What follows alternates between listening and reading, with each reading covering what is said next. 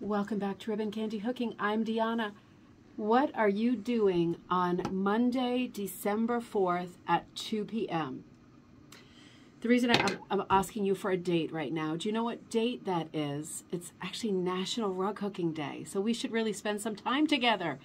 I haven't been promoting this product at all, and it's a shame on me because this is a beautiful product. I'm getting ready for this month's hook-along, which is the Magdalena hook-along. And I'm putting two kits together right now. One is a monk's cloth pattern.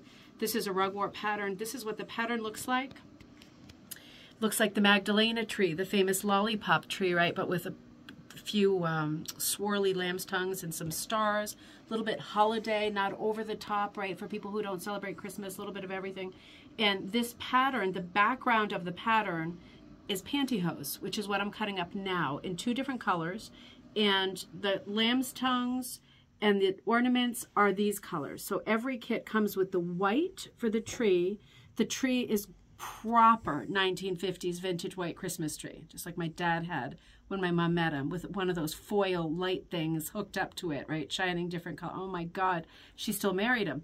So white Christmas tree with all of these crazy colors, but it's 12 different colors, pretty close to this, if not exactly this, for the dot ornaments and the lamb's tongues. Sorry, there was a little hiccup right in there. So 12 different colors plus the white for the tree. And again, this is what the ornament looks, this is what the tree looks like for our hook along pattern on December 4th.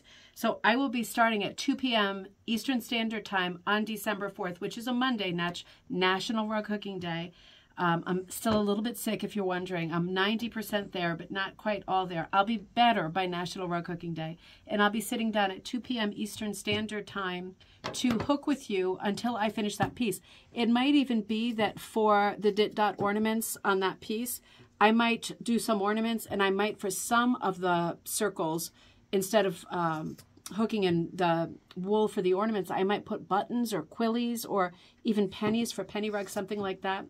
I just want to show you the background of this piece is nylon, and these are nylons that I dyed in two different colors. You can see they're a little bit mottled.